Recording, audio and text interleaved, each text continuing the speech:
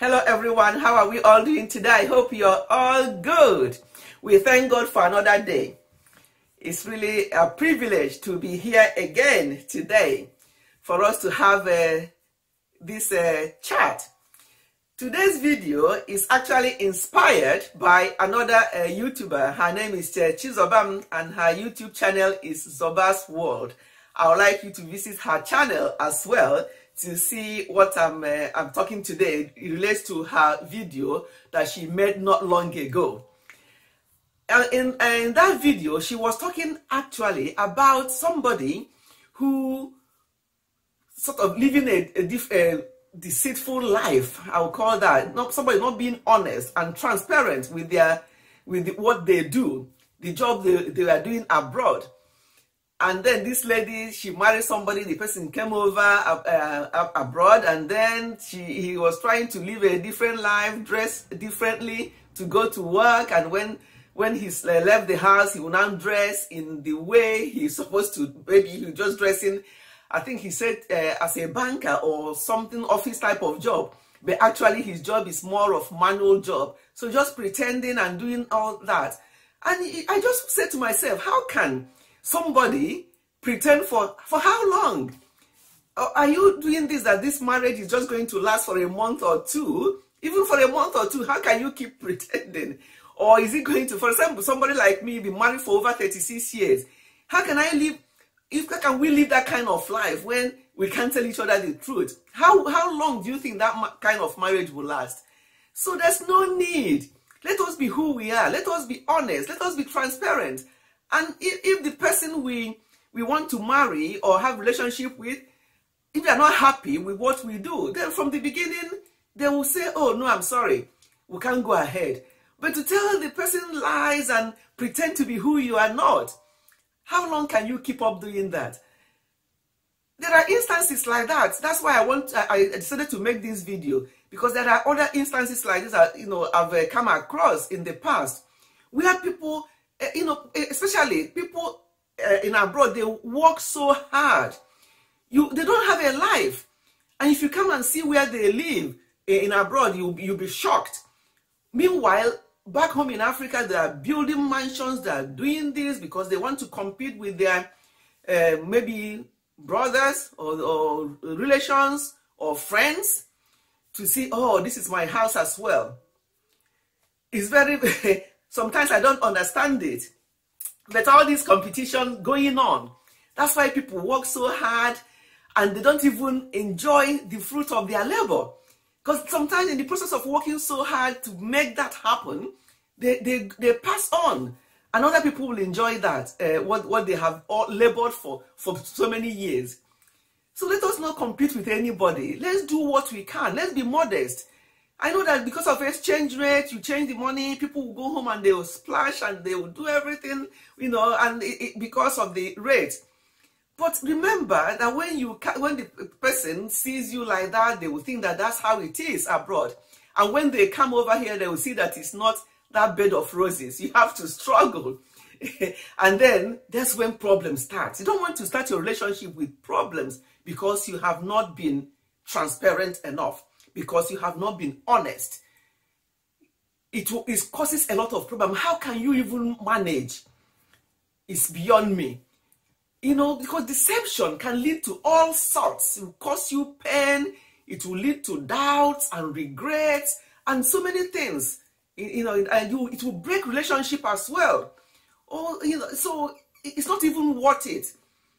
Let us just live, be who we are. Tell people the whole truth. And if they don't want to marry you or to have a relationship with you, fine.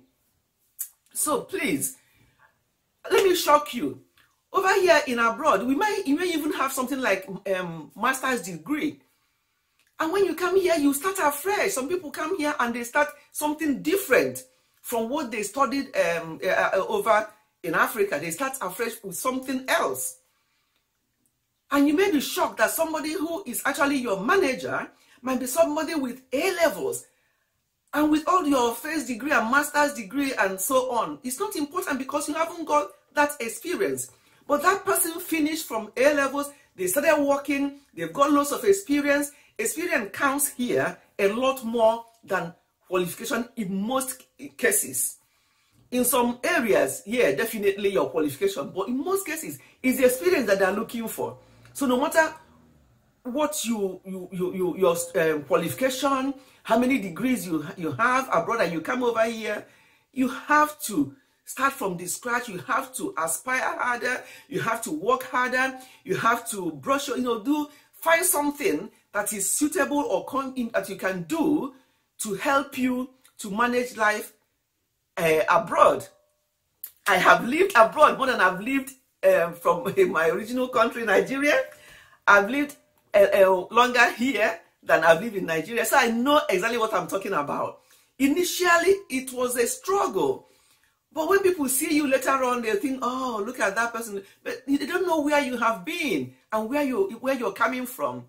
Don't look at anybody and think that, "Oh, look at that person, look at their husband or their wife, look at how they are, and here I am struggling," because you don't know where they have been. Let us not compare, because comparison damages things. People looking at others and comparing themselves with others, it has caused a lot of issues. Please, let us stop that. Let us be very honest with each other, especially when it comes to relationship that will lead to marriage. You're going to be married for the rest of your life, unless that is not your plan. That if he works, he works. If he doesn't, then it's up to you. However, you want to have rest of mind. People like me, I want to have rest of mind. I want to be transparent. I want to say it as it is, and I want you to tell me as it is. There's nothing to hide. And for example, if you have a past or what you've done before that you think, oh, you're not proud of, there's no point in living in the past. Let the past be past. Because when you dwell in the past, it will destroy your future. So don't dwell in the past at all, because it definitely will destroy your future. So always think of the now, and also think of tomorrow and going forward. But as for the past, it's gone, and so you leave it behind. Forget about what happened yesterday. Think of what is going to happen tomorrow. Think of what is happening today and what is going to happen tomorrow. Because yesterday is gone and it will never come back. Even if you have a regret from today till tomorrow, oh, I would have done that yesterday. Oh, I would have done that yesterday or last week. It's gone. Start afresh. Make amend by making today work and also thinking of tomorrow and going forward. But what you must not do is to live a deceitful life, is to live a life of dishonesty, a life where you're not telling each other the truth, a life where you're just, people are so worried about, oh, will my husband see this or will my wife? I heard that some couples will go to the bathroom with their phone in case it rings. What's all that? What kind of life is that? How can you?